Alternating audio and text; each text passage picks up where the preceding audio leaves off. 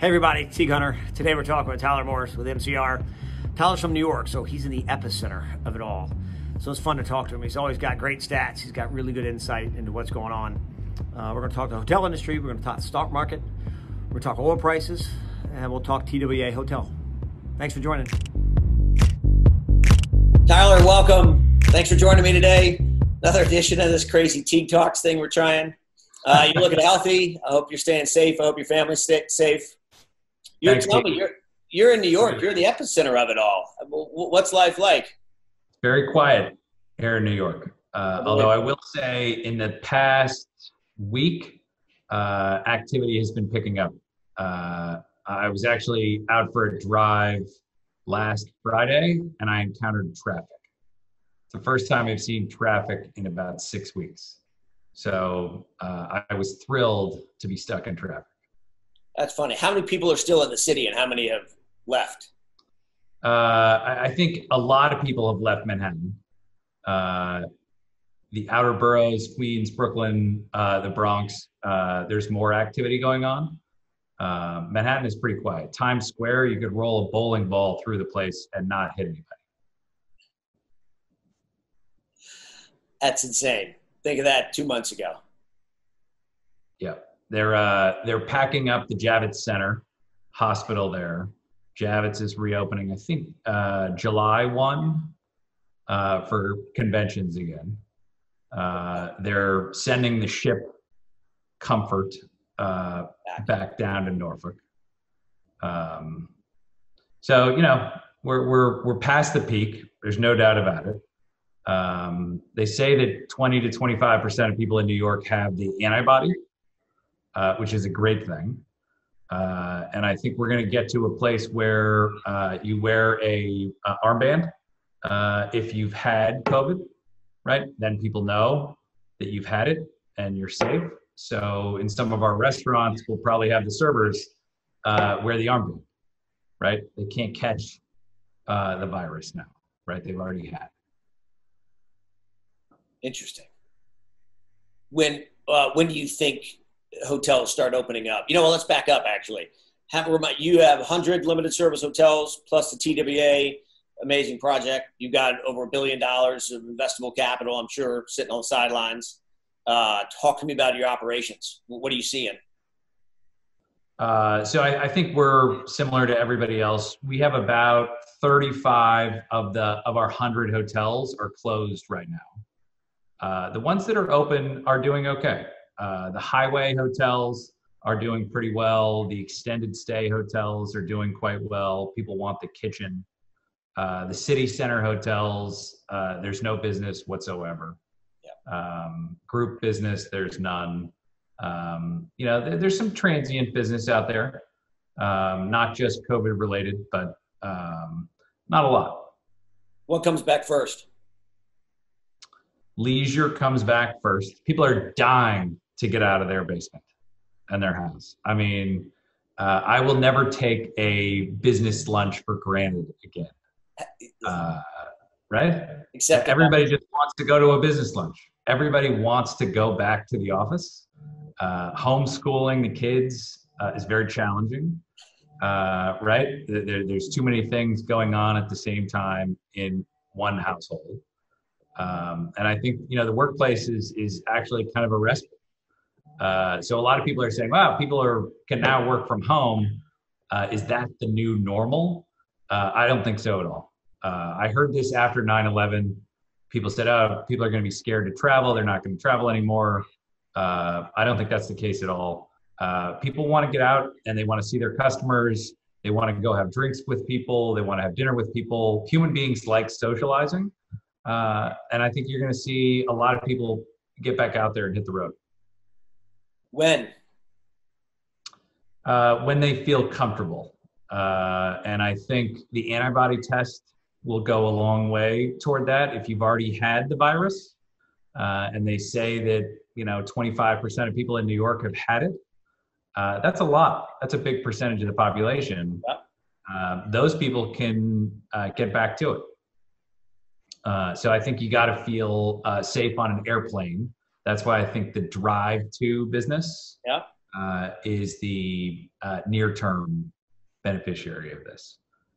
People will start flying on airplanes. I mean, you're already seeing the TSA numbers bottomed about 2 weeks ago.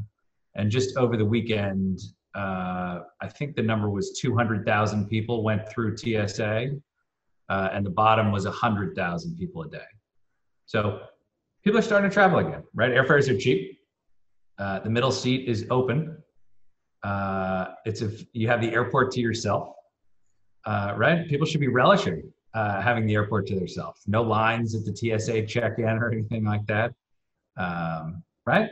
You think the airlines have to drop rates to get people to fill up planes, and then people start traveling on airplanes? Yeah, I think airfares are quite low right now, Yeah. just like hotel rates are quite low. Correct. It's still a competitive market. And if you're flying from Chicago to New York, there's 3 carriers or 5 carriers that make that route. So they still got to compete with one another. None of the planes are full, but they'll start to fill again. Right? It depends on where you have your status. Maybe you get the upgrade. The upgrade is certainly more likely now than it was a year ago. Is holding rate in the hotel space? I mean, we talk about, those STR guys, don't drop rate. I'm assuming you have to, right? There's going to be a lot of rate drops in the hotel space. A lot of rate has dropped. Although just last week, we went out and raised rates at about 5 of our hotels. All right. We decided that we were trading down, that we were going to get the business anyway because it had the Residence Inn flag or it had the Hampton flag. Those are strong brands. So we raised rate by, 10 or 20 bucks a night.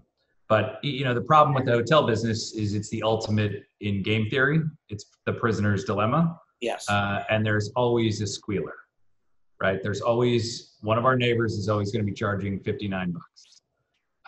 And they bring down the rate in the whole market. So in a market of anemic rates, people are not really making a decision based on price. So, hold your rate. Are you doing anything differently at those hotels? Interaction with guests? And how are they going to get the confidence that that room is clean? I mean, we've amped up our cleaning protocols significantly.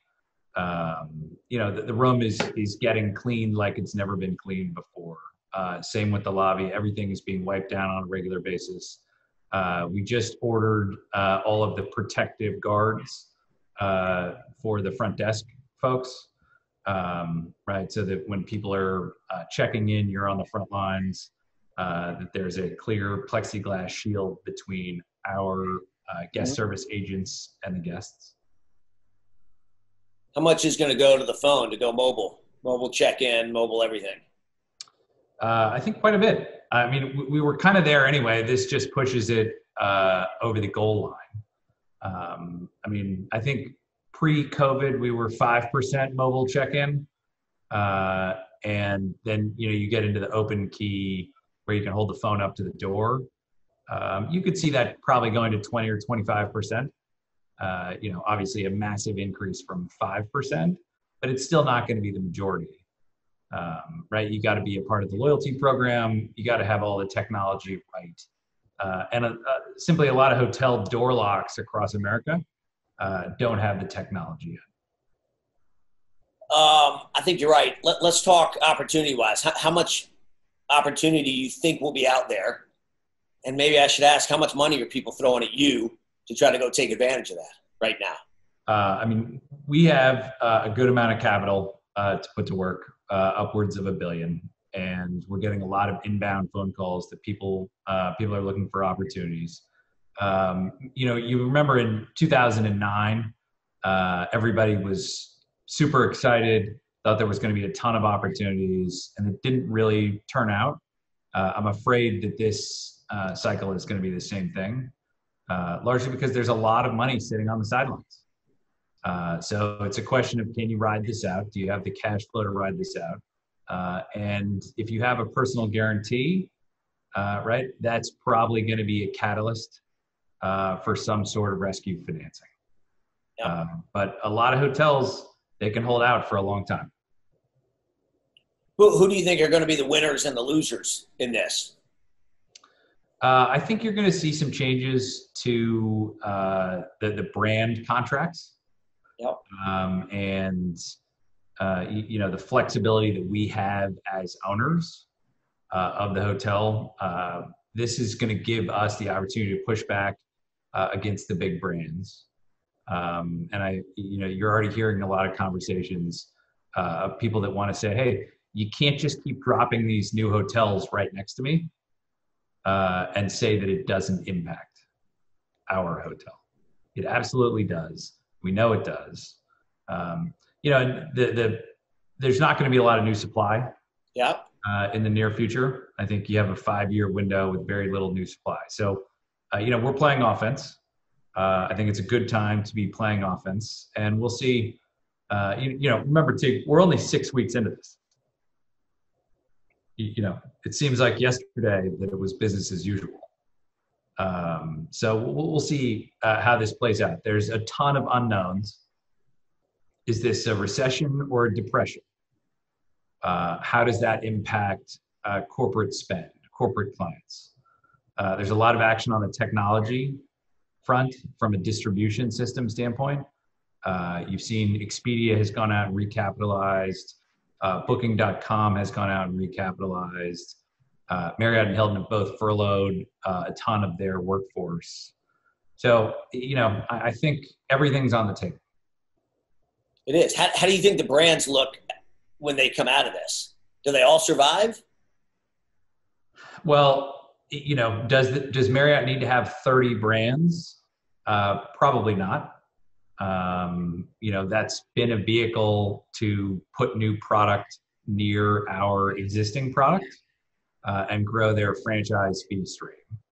And I think that model is going to need to be relooked at. The swim lanes that the brands talk about, I don't think the brand differentiation is worth the dollars that are being put on owners to create those swim lanes. And I think, there's going to be an opportunity to push back against some of those initiatives. Where do you think the public markets are trading? I mean, they seem pretty healthy right now. We were all looking for opportunity to buy these stocks at a fraction of the price, and now they all seem to be fairly well traded at the moment. They do seem to be pretty well traded. I can't exactly put my finger on why. I think the stocks are overvalued. Yeah. I think the broader equity markets are overvalued. And the technical reason why is as the FANGs become bigger and bigger and bigger as a proportion of the indices, the ETFs are required by their algorithm to keep up with the relative value of the FANGs as a percent of the indice, and that's causing increased buying power. So it's a lot of the technical trading characteristics that are pushing the stock markets up. If you see the REITs they're off to a much greater extent than the big indices, and it's because they don't have that volume of ETFs. They're generally smaller caps, so they have the same effect, but it's much more muted.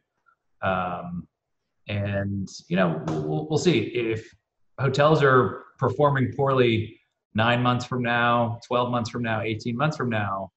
I think you're going to see a different stock market valuation metric. Has to, right? Got to, right?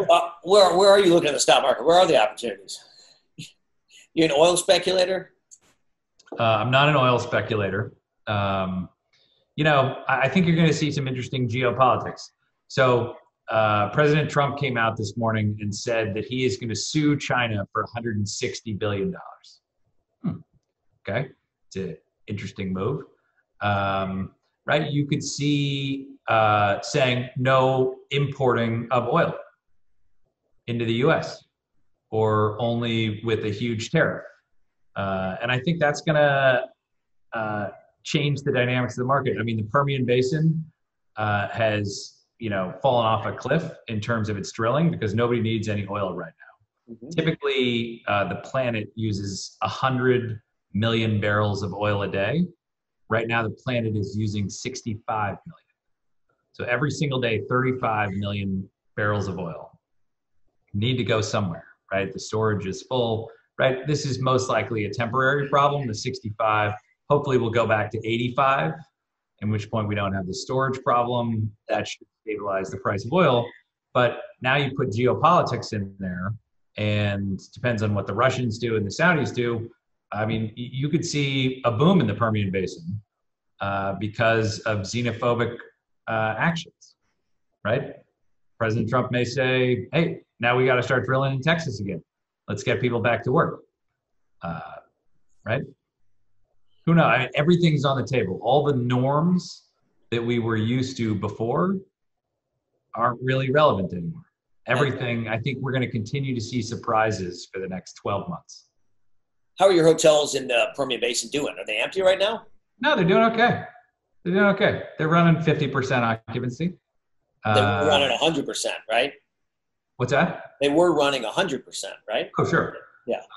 But, you know, oil's been falling off for a little while now. Yeah. In January, oil was $60. It started to taper in January and February. People were shutting down some wells, right? Now, a lot of our business are people capping wells, right? So that's the kind of beginning of the end.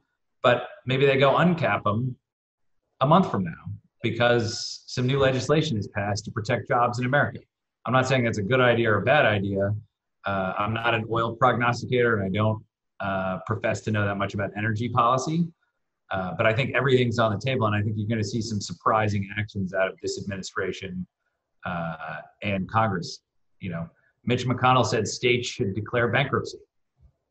I don't think that's a very good idea, but you know, who would have ever thought that this Senate Majority Leader would say the states in the United States should declare bankruptcy? That's a crazy statement. Yeah. Is there a wave 4? What does that look like? $1 trillion, or does that never happen? No, I think we're going to go to 10 trillion. They're just going to have to keep. I mean, there's so many areas that they didn't include in the last stimulus package. Right. All the states, all the municipalities, the pension plans. A lot of them are upside down for cops, firemen, et cetera. You got to backstop those. You got to backstop the CMBS market, right, which the Fed is already doing. I mean, the amount of liquidity that the government needs to inject into the economy is simply staggering. I think we're at 3 trillion now. Yeah. I think on the way to 10, and I think that could create an inflationary environment. Yeah. What does that do to us down the road? Inflation is great for hotels because we reprice every day and we can inflate our way out of the debt. Now, that creates a variety of other problems, a lot of other problems. But, you know, then other people think it's a deflationary environment. We go into a recession/depression, and there aren't that many jobs. So to the extent the government keeps flooding the economy with money, and the unemployment insurance is actually more than the prior wages earned, you know, you could see that creating some significant inflation in the economy. You think they're making the right moves right now? Deal with all that later? Yes, they had to do what they did. Yeah. They did a good job of getting the money out there. You know, whenever you hand out that size money, there's going to be fraud. There's going to be chicanery, right? You're seeing that now. But you can't not do it. Right? We really would have had a problem if you didn't do it. So fascinating.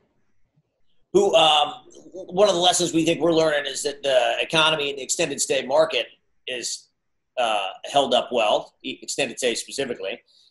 You look at the public markets, you see Blackstone and Starwood taking a bite at ESA. Yep. Any lessons like that you've learned, and or who else do those big boys go gobble up in this market? I mean, you know, I think it's a timely play on their part. You're seeing in the near term, extended stay is outperforming everybody else. Yep. Highway hotels are outperforming everybody else. The economy segment RevPAR was actually higher 2 weeks ago than luxury RevPAR. The economy RevPAR was $14 in the United States, and luxury RevPAR was $12. Right? You never thought you would have seen that. Yeah. Right? So this is a timing play. Extended stay is going to do much, much better for the next year. Yeah. Right? Will it be much better for the next 5 years? I think that's why Blackstone and Starwood bought into the public stock, is gives them the ability for liquidity. They can trade in and out of that position. Starwood owns in-town suites. Blackstone owns Motel 6. They both have a lot of experience playing at the 1 and 2 star level, and obviously at the 5-star level as well. I think the luxury is going to take much longer to come back. Hawaii resorts are going to take a long time to come back. I think Vegas will come back relatively quickly. People are going to drive there from LA. It's an easy road trip. Again, people dying to get out of their basement. Yeah. Right? And it's a very reasonable leisure trip to go out for a weekend or go out for a couple days. I think a lot of these conventions and associations are going to continue to hold their conferences. They're going to have lower attendance, and they're going to have to social distance and create these protocols around how people dine, where people sit in the auditorium and that kind of thing, which is going to decrease the attendance. But I think people want to go to these things. People want to go out. Yeah, NYU's now in November. Yeah. See what that looks like. Yeah. I think, here's hoping by November. Here's hoping. That we're in a good place. Right? Never in the history of the world has so much money been thrown at a medical problem, and all of the time shackles that normally exist don't exist. Right? The FDA is fast tracking everything. I'm not an immunologist. Everybody is saying 12 to 18 months for a vaccine. But there must be $50 billion being thrown at a cure and a vaccine and antibody tests and everything else, and all the shackles are taken off. So, here's hoping we get some good news on that front, that somebody comes up with a vaccine. There's a very promising one in Oxford that they're doing clinical trials on, that they just started this week. Right? There's some good stuff going on in China and Japan. There's a bunch of virus immunologists in the US that are making progress. Right? So fingers crossed. Yeah, fingers crossed. What is our... You got to vaccinate 300 million people. Are we going to have sports before we have a vaccine? Yeah, I think you're going to have sports with nobody in the stands. Yeah. Right? You check all the athletes before you play the game. The reason for that is the TV revenue. Yep. People want to watch it on TV. They want to bet on it. And, right, I mean, I read the other day that there's intense betting going on around ping pong matches because people have nothing else to bet on. So, right, I think sports will come back sooner rather than later. But it's going to be a slow roll from a attendance standpoint, fans. Yeah, I think the betting on the NBA NFL draft was as high as it's ever been. Yeah, right. So, Roger Goodell's basement. His basement. Right.